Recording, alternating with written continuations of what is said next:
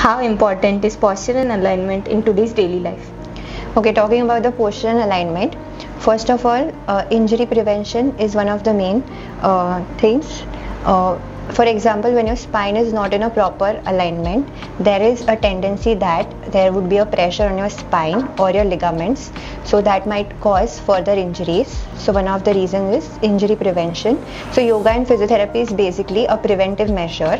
So अगर आपको कोई इंजरी हो जाती है, उसके पहले आप अपने बॉडी को ध्यान रख सकते हो कि what precautions you can take. And second is flexibility. Yoga and physiotherapy improves your flexibility. So what are the common issues that you see that people are facing in today's daily life? Okay, there are a lot of common problems which the people are facing in today's life.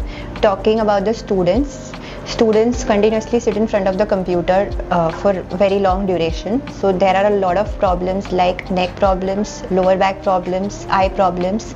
So there is a straining on the eye muscles. What I suggest is they need to take adequate breaks in between.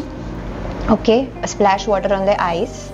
That is price. For neck, you can do bit of a stretching and neck rotation and light neck exercises. And for the back, the lower back, you can keep your back straight and you can add a cushion behind your lower back. Okay, these are the basic tips. Kindly share 3 best quick yoga for students sitting for long hours.